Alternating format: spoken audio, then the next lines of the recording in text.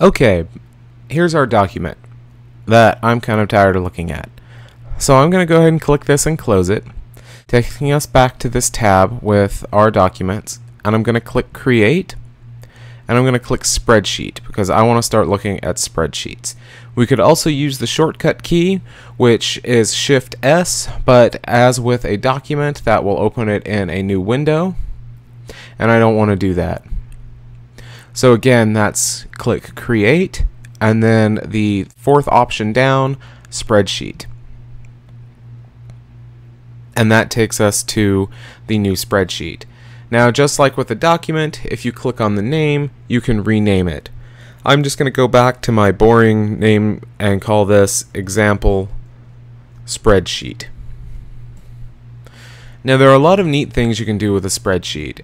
If you've seen them before, it probably looks kind of boring. If you've never seen them before, it probably looks really intimidating.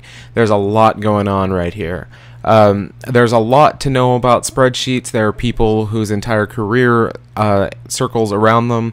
I know a lot about them. I use them very regularly, but I still really only know the tip of the iceberg. There is so much to learn. But even the tip of the iceberg can be phenomenally useful and very, very powerful. So, first of all, looking at this, it looks a lot like the table we were just looking at, and that is very true. Each individual one of these little rectangles is called a cell, just like they were before. Where this differs is, of course, it's all cells. One thing that you can see that's kind of interesting, they're all labeled. This is A1, A2, A3, B1, B2, B3, so on and so forth. And these go all the way down to T, and you can add more past that. And they drop all the way down to 100, and you can add more to the bottom, as you can see. Now, you can navigate by clicking around. You can also navigate by using the arrow keys. You can also navigate down by pressing Enter. The first time you press Enter, it allows you to enter text. The second time, it takes you down. You can also move to the side by pressing Tab. Now, just like before, if you press Shift Tab, it'll take you back. And if you press Shift Enter, just like pressing Enter, first it allows you to enter text, and then it'll move you up one cell. To highlight cells, you can either click and drag, just like you could before. You can click on the title of the column, and that will select the entire column, or you can click on the number of the row, and that will select the entire row. Additionally, the Shift key allows you to select rows and columns that are adjacent to one another. If I click on this one and hold Shift, I can then select everything within that range. Most of the time with spreadsheets, clicking and dragging works a little bit better. One other thing that you can do is if you hold Shift and move around with the arrow keys, you can highlight sections that way. That can be pretty handy if you like using keyboard and keyboard shortcuts like I do. Entering values, there are two ways to do that. You can either click on it and just start typing. You can double click on it to start typing that way. Or, as we mentioned before, you can press Enter and type that way. So I guess that's 3, not 2. I can count, I swear. Speaking of counting, one thing that's kind of fun that you can do, so say you want numbers 1 through 15 and you don't want to type them all.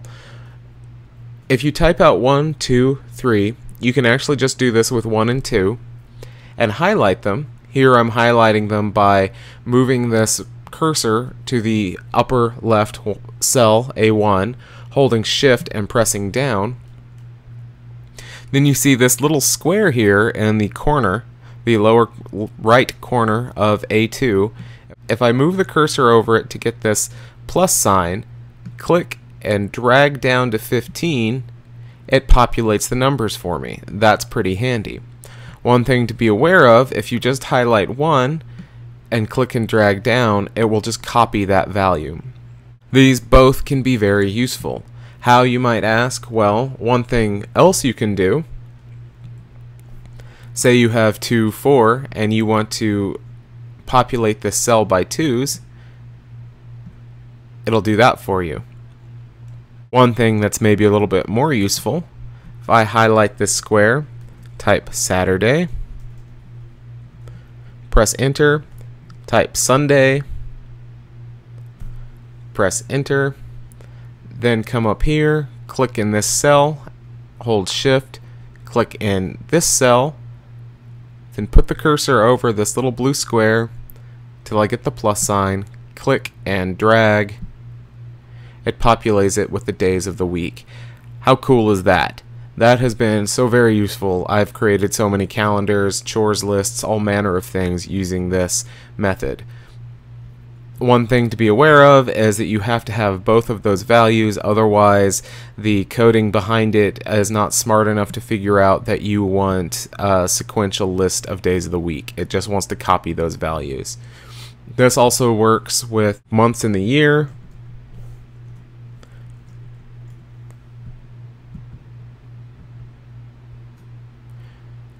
As you can see, there's a lot more to cover when it comes to the cells. Just to give a quick overview, there's different types of formatting, data validation. You can change what sort of value it should be expecting. So if it should be dates, time, money, numbers, characters, all sorts of things. We're going to get more in depth with those as time goes on, not necessarily in this video.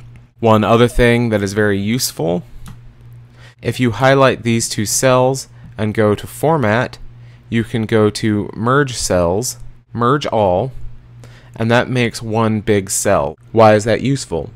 What if you want time, preferred, chosen?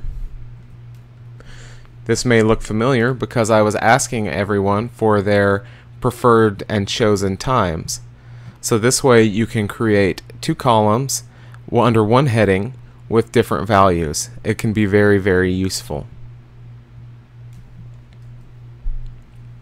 Again, in order to merge those cells, you would highlight both of them by clicking in one, holding shift and clicking in the other. Go to Format, Merge Cells, Merge All. Now, it is important to note that you can also do this vertically as well as horizontally. First, we're going to highlight a bunch of cells and click Unmerge, and that undoes the merging we did previously. Then if we click Format, Merge Cells, Merge Horizontally, it makes all of these bigger rows. And just like in the document, if I hold Control or Command and press Z, it will undo my action. And we can of course get to that undo action by clicking on Edit and Undo. Now I'm going to close this and open up the schedule. Here we see an example of a spreadsheet that's had lots of formatting done on it. We can see that these items have been bolded, these have been bolded and underlined. The colors have been changed here. These colors have been changed to highlight when quizzes happen and when exams happen. These cells have been merged. This color has been changed. A bunch of things have happened on this spreadsheet. And perhaps unsurprisingly, this is also the schedule for the class. This may change, but we're probably still going to cover these things in this way.